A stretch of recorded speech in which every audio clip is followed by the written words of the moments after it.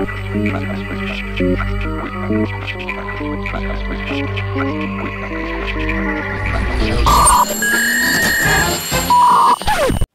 good afternoon, and I want to thank Dan and Mike and Greg for putting on Gadgetoff.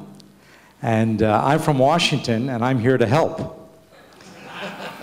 And if you believe that, I've got a couple of bridges right here on the river.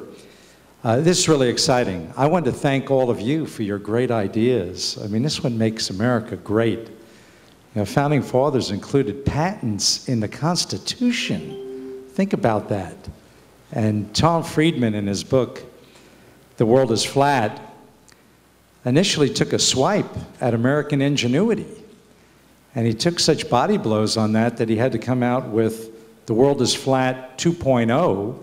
A lot of you may have watched him with Tim Russert and Charlie Rose, where he recognized that what you do and what we do in America and what we do in the free world with innovation and discovery and the appreciation of intellectual property really does change the world. And you've seen some examples. And now he's got The World is Flat 3.0, which builds on that, and very quickly he's going to talk about green as the new red, white, and blue. Well, Tom Friedman's a pretty smart guy. He's figured out how to take the same book and sell it 3 different times. That really is innovation. I have great respect for what Tony Tether and DARPA has shown you here. Absolutely incredible what he has done. I'm with Homeland Security. That's an agency that is an incredible experiment in nuclear fusion.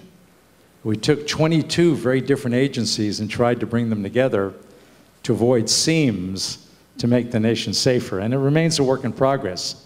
So Tony has shown you that DARPA is 50 years old. We're not even 5 years old. And when I testified before the Congress, they asked me why I'm not more like Tony. Well, Tony gets $3 billion, and I get $30 million. So I tell them I'm 1% of Tony, but I'm working my way up. So Tony, thank you so much for what you do.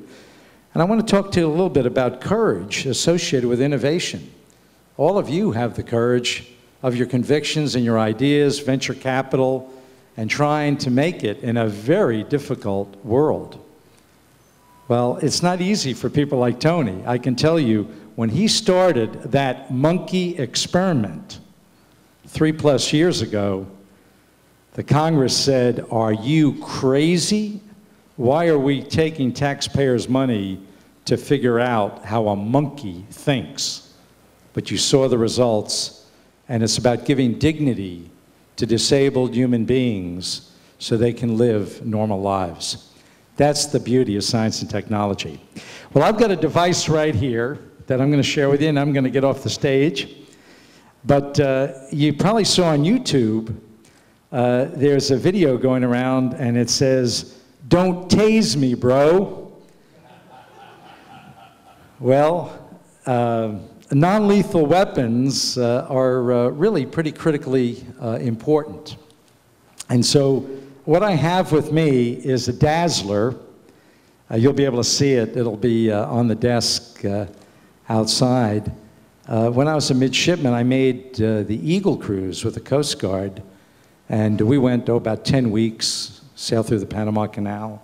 But the motions of that sailing ship, a little bit like the motions this morning, taught me the real meaning of the word heave. And so that's why I became a submariner, to get away from that, to avoid seasickness. So the Dazzler is a seasickness machine. And what it does, it uses LEDs, and it's a random generator, and it affects your equilibrium. I'm not going to point it at you. I was with a group of GE executives yesterday, and I held it up like this, and just the reflection made them nauseous. Go ahead, we'll do it. Come on. Go and do it! Go in! Come on, Jay! Well, it's a tough audience, you know. Are there barf bags at each of the... We're ready. I know you got some paper. Everyone close their eyes if they don't want it. That's right, and that's an easy way to do it, but it does have some persistence. And so we're trying to change from "don't tase me, bro," to "dazz me, bro." And that's it. Oy. Let me know when you're feeling It works, bad. it works. Yeah. Thank you. Anyway, thank you so much. Okay. Thank you, Jay.